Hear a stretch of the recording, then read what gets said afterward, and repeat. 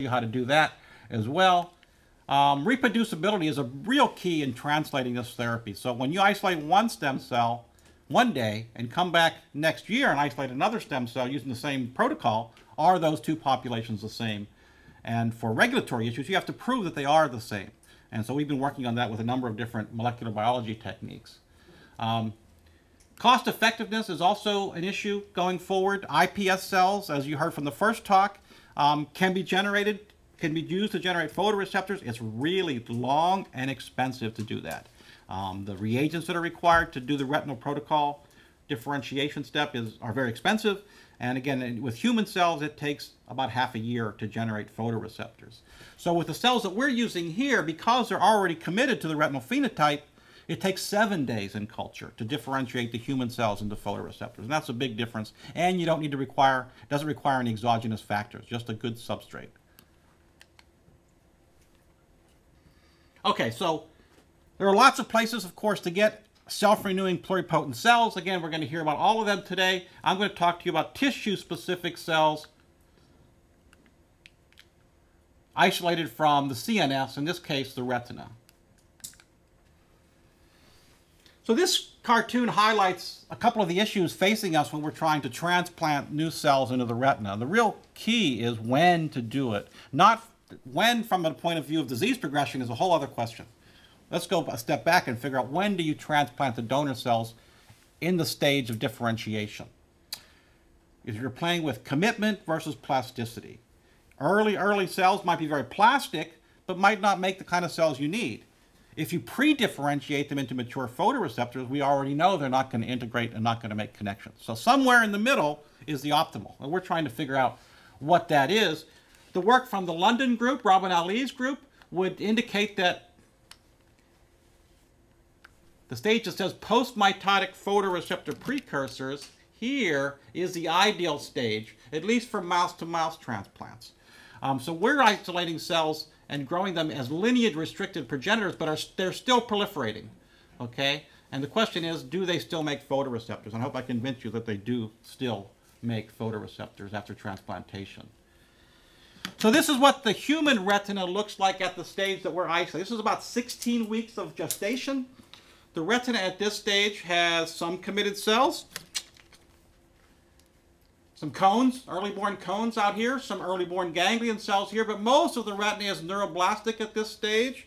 And if you stain it for markers of pluripotent cells, or at least of proliferative cells, SOX2 here, and Ki67, we see that there's abundant pluripotency and proliferation taking place, but very little commitment to specific cell types. Again, we see a few early-born cones expressing recovery, but no rods have been born yet at this stage. And we're not sure what this recoverant staining here is in the ganglion cell layer, but we don't think they're photoreceptors. So what we've been doing is trying to characterize the phenotype of these cells using a bunch of different approaches. One of them is flow cytometry, looking for surface markers. And here we have different isolations and different passages. So these are two different isolations. We're calling them 86 and 89. And they're showing, at least for 86, passage 9 and passage 14. And looking at the expression of some of these interesting markers that we're interested in. SOX2 is expressed by over 95% of these cells, and that maintains after passaging. PAX6 is a little more variable. It's around 50%, but it does change a little bit. It just seems to be a little fluctuation. There's no consistency to it, but somewhere between 45 and 60% of the cells are SOX2 positive. CD73, a marker that's been used to isolate subpopulations of photoreceptor precursor cells, are expressed in high levels by these cells, regardless of passage. Interestingly, we don't see any CD133, typically a marker for neural stem cells. And these are neural stem cells from the eye. So we don't see that, and that's interesting. We also don't see, for instance, A2B5, a marker for developing glial lineage. And so these cells are not very good at making Mueller cells or astrocytes. So one of the things that we've worked on is, again, how to grow these cells into enough cells to use, to characterize them and to transplant them. And so in the old days, typical incubator conditions, this is what happens. Senescence at about 45 days. not enough cells are generated. You can't continually isolate these cells. So what we had to do is figure out a way to expand them, and the work of Marie Cheta in other stem cells has shown that low oxygen, 3%, 5% oxygen, leads to increase in pluripotency and increase in proliferative capacity. And now the limits are off of these cells. We can now grow them for long periods of time without them changing or senescing, up to 20 passages, which gives us trillions and trillions of cells. This is the banking strategy that we have. So we have banked these cells, 3 different cell lines under GMP conditions with seed banks and working banks. This has all been done with a collaborator in Philadelphia, a WuXi laboratory outside of Philly. And they've been doing all these GMP isolations. So they use our technique to isolate these cells and do it under GMP conditions. So we have enough cells. That's not the problem. The question is, what do these cells become when you differentiate them? So we're looking at PCR, immunohistochemistry, and flow cytometry methods of confirming whether these cells have the capacity to make photoreceptors or not. And we use an in-culture assay. I won't tell you much about. I'll tell you nothing about it. It's a polymer substrate called polycaprolactone, coated with fibronectin. Something magical about the stiffness or the Young's modulus, no relation to me, of this polymer substrate induces very rapid differentiation of these cells and other cell types of the neural lineage into whatever cells they're going to become. So can they make photoreceptors? They can. So this is showing an explant assay, and I think I'll make it. Grafted cells are green, added to a retina, now stained for photoreceptor markers. This is rhodopsin. And what we're seeing here is that the outer edges of these cells are forming what look to be like outer segments. And I think I'll show you some images of these cells stained for ROM1, peripherin, other markers of outer segments. But here they line up in the outer nuclear layer and start making rhodopsin. If we transplant them into a mouse, we can see that they also, here's an OCT image, really cool new OCT machine we have at the Institute. You can see the bolus in the subretinal space. And then we go in and label these human cells for human mitochondrial markers, and again, see them lining up in the outer nuclear layer where we want them to be. So they migrate to the right place, and they also make photoreceptors. Here we're seeing, again, rhodopsin staining. So all of this is a rhodopsin knockout animal. So this animal has no rhodopsin. That's why the outer nuclear layer is not stained positive. These orange cells are donor cells that are making rhodopsin and integrating in the outer nuclear layer. I want to tell you it's a real challenge to do human studies in mice recipients. The cells don't survive very long, and some of our future work is going to make use of immunodeficient mouse strains that have retinal-degenerative backgrounds. These have been made by a former student of mine, Bud Tucker, and there we can really study what these cells can become over time. Just another image of transplanted cells expressing rod markers after transplantation. We've done some work in RCS rats. These cells also rescue diseased photoreceptors in RCS rats. Not surprisingly, they make lots of growth factors. And they do it anatomically as well. In pig-to-pig studies, we've seen that these cells can also make photoreceptors. So these are all, this is a bolus of cells in the subretinal space. These are all new photoreceptors sending synaptic processes into the appropriate plexiform layers here. Okay, so just to summarize, the retinal progenitor cells that I've described to you can be isolated from embryonic retinal tissue, including humans. We can expand them into many trillions of cells in a dish. And like iPS cells and ES cells, they make rods and cones when differentiated, but unlike these cell types, we think they're very safe and unlikely to proliferate after transplantation. Thanks very much.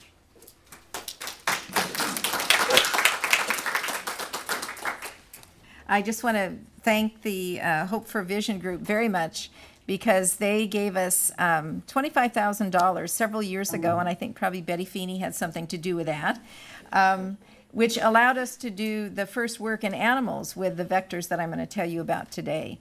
I'm at Florida Atlantic University, which is a state university north of here, and we don't have things like lasers, and it was very important in the early days of testing our vectors to be able to use an animal model, and we used an animal model at that time using lasers so that we would have a model for CMV. But what I'm going to talk about today is actually the model that we use for diabetic retinopathy.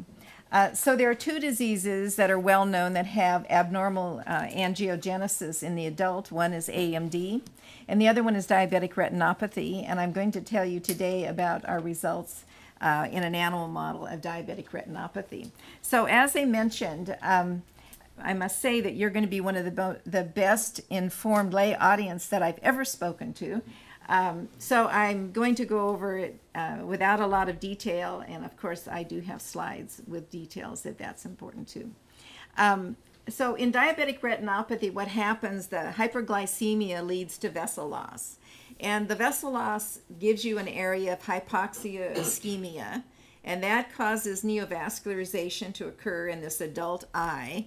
And of course we know that when you have adult angiogenesis, you end up with vessels that are very abnormal, and they break easily, and you end up with blood in the eye, and eventually you end up with loss of vision. The photoreceptors degenerate.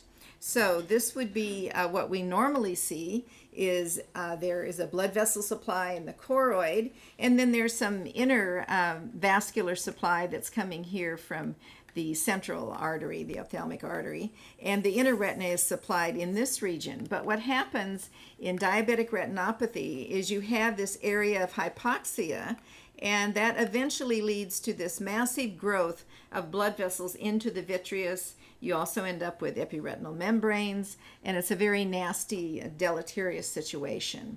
So what we did in trying to devise a gene therapy method was to try to optimize some of the situation that occurs in this pathological state. So we were interested in which cells we would target. We thought it was important to include a promoter, so we would target a cell type that could be turned on. And we wanted to use a rescue gene, so we chose to use endostatin, which has been shown by several other labs to stop neovascularization that occurs in these animal models.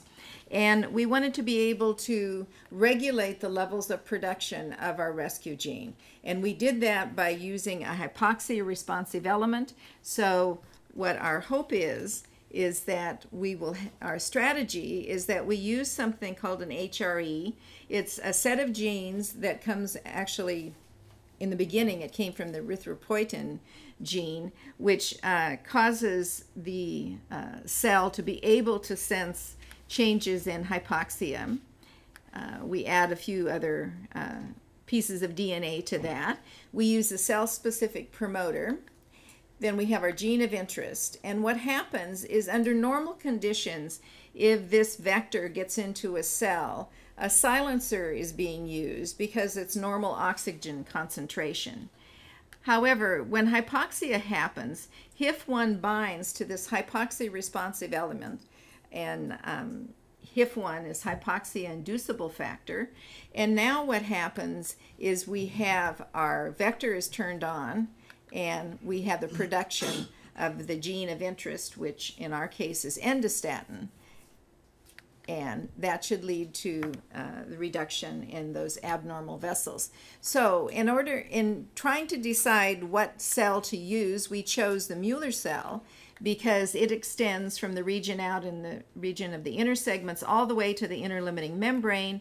And again, those abnormal vessels are all down in this region here. So we thought a Mueller cell would be a great target to produce that endostatin. And this is just a picture of a mouse retina with lots of GFAP. GFAP is the promoter that we used. It's found in abundance in Mueller cells. And our paper that we have on this project was first published, and what it showed is that we could take this vector and we could take Mueller cells, we could get the vector into Mueller cells, and we could then put the Mueller cells in a normoxic condition and a hypoxia condition and show that we could turn on the vector and have GFP, the reporter gene, produced. We did a little bit of animal work also during this study.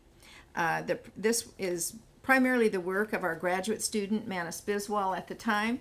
Manis has now moved on and has moved up the state and is in Gainesville working with Al Lewin. So we wanted to test the vector that has the GFAP promoter, and we wanted to show that it could stop neovascularization in an animal model. So we used here an unregulated vector, if you will. And we also used our experimental vector, which has these hypoxia responsive elements. So if these two vectors get in the cell, this would be turned on all the time.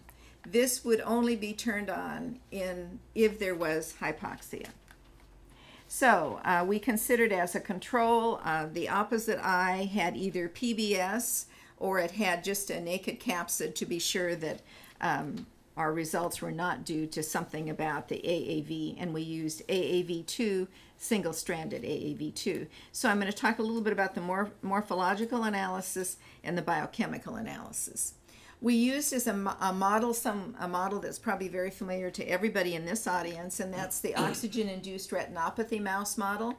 You take young mice with their mother, and they're at P7, you put them in high oxygen, you take them out at P12, and you leave them in room air, and you get this huge growth in vascular tufts in the region of the peripheral retina, and you have vascular degeneration in this area of the central retina.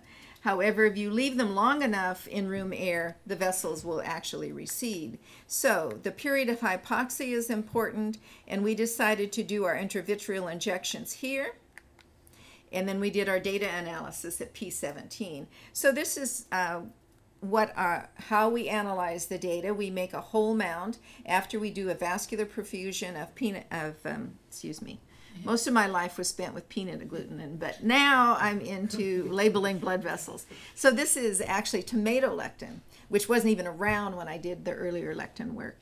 Anyway, we perfuse with our lectin, and this would be the regulated vector, the retina from an animal that received the regulated vector. This is the other eye, which has PBS, and you can see that there's this huge growth of blood vessels and then this avascular area here. However, when we look at our experimental situation, we see that as in a normal situation, this is more vascularized here in the center, and the periphery, we don't have these huge globs of vessels anymore, but we have a nice vascularization. So the summary of our morphological data is that we had a 90% reduction in the neovascular area in the periphery, and then a 90% of the reduction in the avascular area. So that avascular area became vascularized. So I just am going to tell you the summary of our biochemical data. We were able to show that there is normoxic silencing. The regulated vector does not show endostatin expression in the retinas of mice in room air. We showed a hypoxic induction when we give our treatment by doing ELISA and Western blotting to show expression of our flag-tagged endostatin, which is in the GFAP vector at P17 in those mice that were in this OIR model. And we also saw that our vector did have, we showed that it had exogenous expression of endostatin by either vector was able to reduce the VEGF level in this OIR model mouse retina. So in conclusion, we specifically designed hypoxia-regulated glial cell-specific vectors that inhibited neovascularization in an animal model of diabetic retinopathy. We think the significance of our work is that we have a regulated switch for gene therapy. So we hope that our vector is turned on at the right time, in the right location, and at the right level. And this is what we think groundwork for gene therapy to treat neovascular disease in its initial phases. What we're hoping to do now is to inject the vector, to wait 3 or 4 months and see if we can turn it on after the vector has been in the eye for a number of months. And these are my collaborators at FAU. And the other folks gave us pieces of DNA. GFAP promoter Keith Webster gave us the initial HRE, and Douglas McCarthy gave us the single-stranded AAV. Thank you.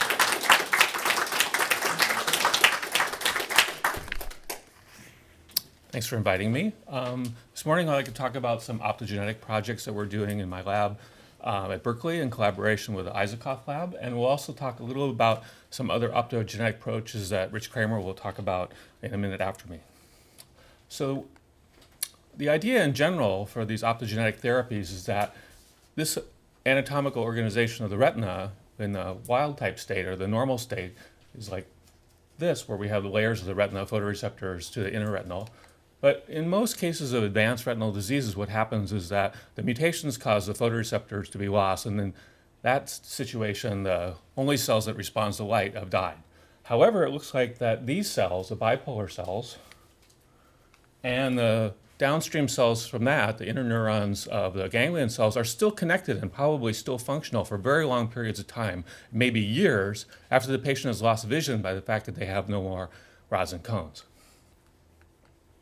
So many different groups have decided to try to augment or design a genetically encoded way to restore vision to people that no longer have photoreceptors by adding an optical switch. And Rich will talk about one, Alan will talk about another one, I'll talk about one in the other part of this talk. But generally, these switches can be targeted to different downstream signaling parts of the retina. So Botan Raska and Josai Sahel are interested in adding optical switches to surviving cone inner segments in patients that no longer have rods or cone outer segments. Other groups are using switches targeted to bipolar cells, and other groups are targeting the most downstream, the retinal ganglion cells.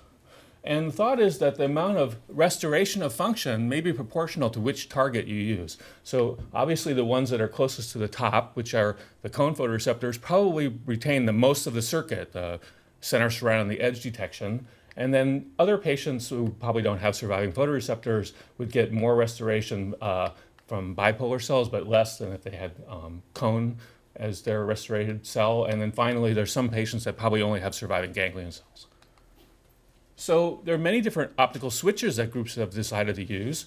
The naturally occurring switches that have been used are channelrhodopsin and halorhodopsin. Rich will talk about engineered chemicals, AAQ, and other derivatives of this that are azobenzene derivatives that modulate endogenous ion channels in the retina. We published 2 years ago a glutamate receptor that we genetically transferred to retinal ganglion cells. This is a summary slide that's prepared by the staff of the Foundation Fighting Blindness, summarizing the results in the literature.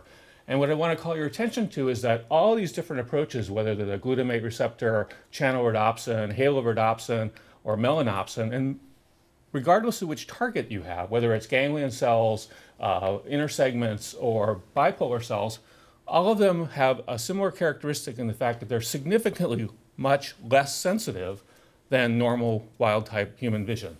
So they all operate in the upper part of the cone range. It's probably easiest to see here. They're operating in a light sensitivity that's about the level of a bright June day or the Miami Beach today. And they don't adapt because all of these are one component, if you think, systems in which the light sensor and the ion channel are the same. So they have very insensitive, relatively insensitive, and also this range is only up in the high end of the photopic range.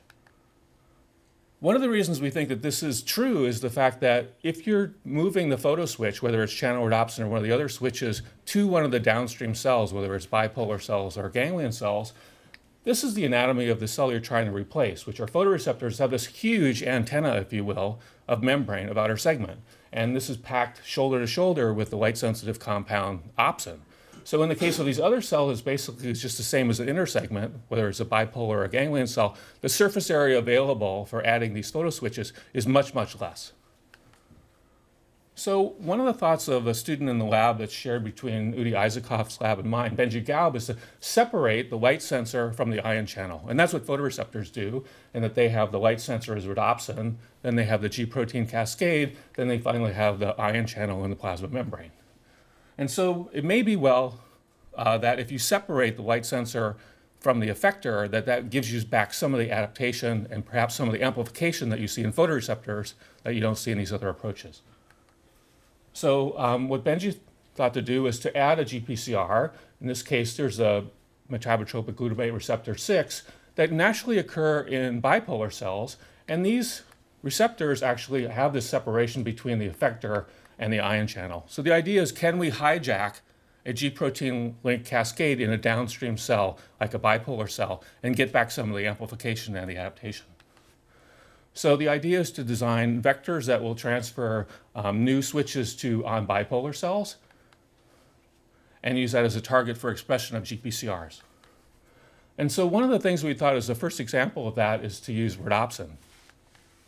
And so we designed an AAV vector with a promoter we got from Botan Raska and Connie Sepko. It's the GRIM6 promoter. It's actually 4 copies of that driving a GPCR. Here's the expression of that. It's very highly efficient for transfecting on bipolar cells. And the functional assessment is in a multi-electrode array. So we lay the retina down and record from ganglion cells, but these are being driven by optical switches that are in on bipolar cells. So what, in the first set of experiments Benji was able to show is that rhodopsin transferred to on bipolar cells drives light sensitivity in ganglion cells. And here's a raster plot. Each one of these traces, here's the light pulses. Each one of you see the activity goes way up, and this is about 30 different ganglion cells being recorded simultaneously, being driven by the on bipolar cells. Here's another example, and what he's comparing here is wild-type retina sensitivity compared to rhodopsin and channel rhodopsin in bipolar cells of RD10 mice that no longer have surviving photoreceptors.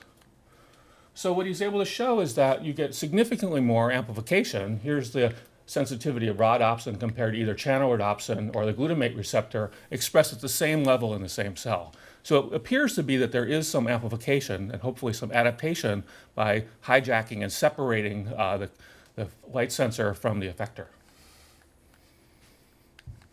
So in the context of human vision, what is this? Here's the measurements I showed you earlier, sunny day indirect light. This is channel rhodopsin in the on bipolar, the glutamate receptor. The measurement that Benji has made using rhodopsin in the on bipolar is about weak office lighting. So it's about 100-fold more sensitive by just separating the two into a cascade, if you will, than what's possible by using a one component expressed at the same level in the same cell. So in summary of this mouse work, we've identified at least one naturally occurring GPCR that couples to an endogenous ion channel in on bipolar cells. And we've made virus vectors that efficiently express that in on bipolar cells. And we think that they can reanimate the blind retina and enhance the sensitivity and maybe add some adaptation compared to other systems that have a single ion channel that's also the sensor. So we're starting to move on to test this in larger animals. And this is a collaboration with William Beltran and Gus Aguirre at Penn. And so they've started to make animal models with behavior that you can test only in dogs and you can't test in rodents. And they've looked at 4 different dog models to test this. And what they've done is they've built obstacle courses that they can test the vision for optogenetic switches in dogs. And so these are the protocols. I don't really have time to show them now, but this is the example of it. It's a large Y maze, and the dog enters the maze here, and then it has an optical task that it can see here. That's a stimulus, and it makes a decision whether to go right or left. And then finally, as an exit, which is sort of a doggy door. And what's surprising when you see that is the dogs just like really love to do the task. They run through the maze, they look at the target, they go right or left, they come out here, and then they run around the front again and ask to do it again. So they've built this optogenetic Y maze for testing whether or not it's the single component that Rich will talk about in a minute, AAQ or FENAC, or the genetically encoded components that I've talked about in the mouse work. And they're starting to test that in the dog animals. And so this is an example of how you do it. The dog comes to this decision point. You test whether or not they can see the brightness and the acuity by projecting it on a screen. And the dog makes a decision.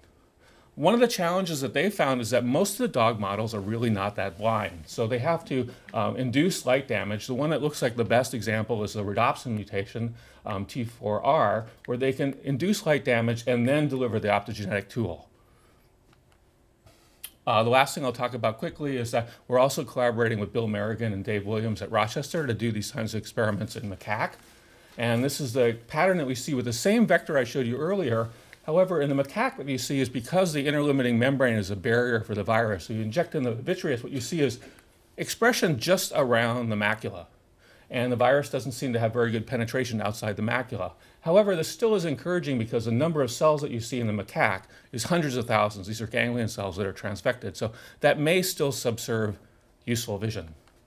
So what Rochester's trying to do is to make a macaque model of blindness, which is challenging because there isn't any genetically available macaque model. So they're using a laser to ablate small areas of photoreceptors and then do psychophysics. So what they'll do is they'll test the cortical recordings by driving the system with the photoreceptors, then ablate the photoreceptors, and then drive the system either with vectors expressing the photoswitch in the on-bipolar cells or in the ganglion cells, and then see how the cortex responds in the same animal compared to driving it downstream from bipolar cells from driving it in photoreceptors.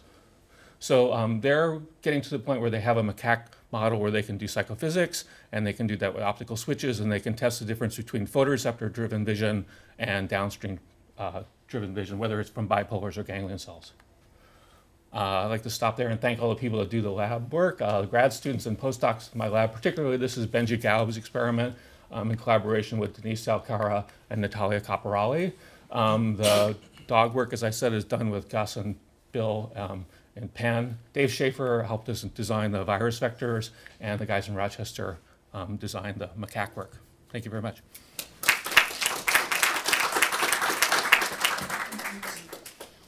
We're narrowing in on sort of a one vector fits all cone applications, as you'll see. Okay, so first question, why target cones? Well, this audience, I don't need to describe that, but if you knew nothing about cones, but you saw the vasculature, the retinal vasculature of a primate, you would say, well, there's something funny going on in the middle. And that's the avascular region. Is this not on? That's the avascular region that is over the cones and over the foveal cones. And of course, it's avascular, so you have the highest acuity in the foveal cones. A reason for studying cones. And this just is a little bit better anatomical view of the retina here, human retina. And you can see that if you look down here, a plot of cone density versus rod density right in the middle, right in the foveola, is the highest cone density, and that corresponds to this region here in the histological section. So this is the region that we're really trying to target because it's responsible for our highest acuity vision, color vision, face recognition, reading. Okay, what cone diseases are important to think about treatment for? The criteria are really pretty obvious again. We want a gene that targets foveal cones. The genetics needs to be well established. It should have a serious human phenotype, as it should have a blinding phenotype. We'll talk about one phenotype in cones that isn't a serious disease, but there's a reason for that. And the animal models for that specific cone disease need to mimic as much as they can the human disease. And obviously there needs to be a clear clinical endpoint if you really want to get into a clinical trial with cone-targeted gene therapy. So let's look at the genes that might be involved. This is, of course, a cartoon of phototransduction. And what I want to do is highlight the cone genes that can cause foveal disease. There are three that cause achromatopsia. Achromatopsia is a loss of all cone function. And that's a serious blinding disease. Patients basically have no central acuity, see with their extrafoveal photoreceptors, rods. And those genes include a minor form of achromatopsia, the alpha subunit of transducin, GNAT2 gene, and the two major forms of achromatopsia, the A3 and the B3 subunits of the cation channel. That's sort of the final step in hyperpolarization after photon absorption. So there's three genes there, and there's two more, the red and green opsin genes. If one of them is lost, it will lead to X-linked color blindness, red or green, which is the non-serious cone disease, and then a much more serious disease, blue cone monochromacy, where both red and green opsins are lost, and so you really still have no foveal function because there's no blue cones in the fovea. So this is maybe not quite as serious as achromatopsia, but it really falls into that class as well. So just a bit about delivering the vectors. At least up until a year or so ago, it was thought that you had to go subretinal with your viral vector. And in the case of anything that's not a primate, the cones are kind of spaced out amongst the rods, and so a subretinal vector needs to deliver its payload to the cones under this circumstance. So we're going to have an AAV serotype, and an AAV5 serotype, as we have found quite a few years ago now, is very efficient at transducing rods and cones. We need a cone-specific promoter, and then we'll have a specific cone cDNA for that disease that we're trying to treat. For most of what I'll say, almost all of it, we're going to be using